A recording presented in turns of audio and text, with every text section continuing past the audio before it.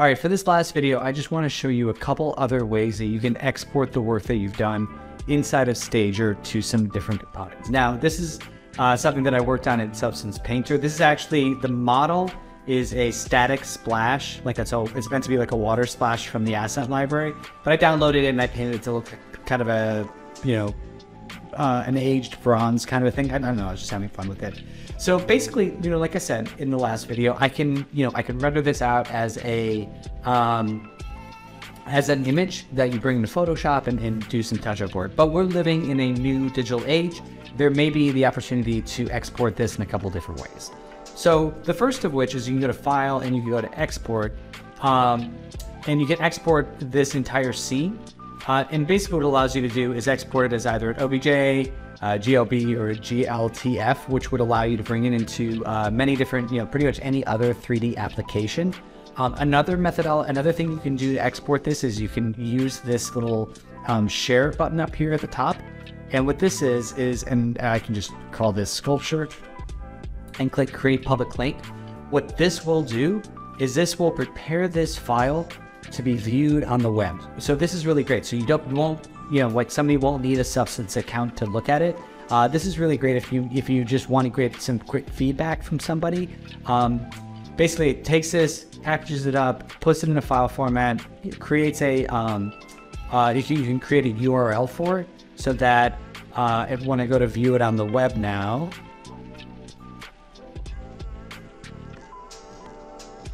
you can see I've got it here. And now, again, like anybody can check this out. You can swirl around it, like I'm not doing anything with my left hand here, so anybody can view it, scroll wheel in and out, middle mouse, oh wait, oh yeah, the right mouse button will go, will allow you to paint around it. And the nice thing about this is that anybody can go in here now and make comments. You can say, well, it looks great, best ever. And then you can leave that on there, and then, oh yeah, you can continue as a guest, or you can sign in with your Adobe account so you can attach your name to it. So that's a really handy feature, and I could see that definitely coming up more in the future. And then the other one is that Adobe has their own AR tool called Aero right now. So basically what you can do is you can file, by the way, that share button, I could also share 3D scene for review, it's the same thing. Or I can export it, I can export the selected for Aero, which I will show you in just a second. So basically Aero is an app that you can, this desktop version, basically you have it on your phone. This will send this 3D model to my phone, and I'll upload a video now and talk over it. It allows me the capability of scanning the room that I'm in, or the space that I'm in, and then you can place your 3D object in it.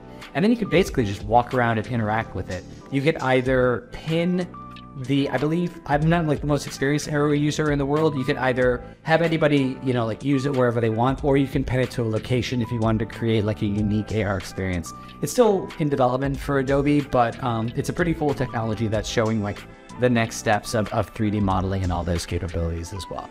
All right, that's it. So I say this in all the comments, but please, please, please, if you have any questions about Stager, leave them in the comments below. You can find my contact info, all my social media links in the YouTube comments. So definitely reach out to me. Let me know what you want to see. There'll be more videos like this coming, things for painter, sampler, designer, modeler. Hopefully I hit all the apps in the coming days, weeks, months, years going forward, as I plan to keep releasing these, as well as my end-to-end workflows. You'll see a lot of videos where I take the project from start to finish using multiple of the apps as well. So thank you very much for joining me. And again, I look forward to hearing your feedback.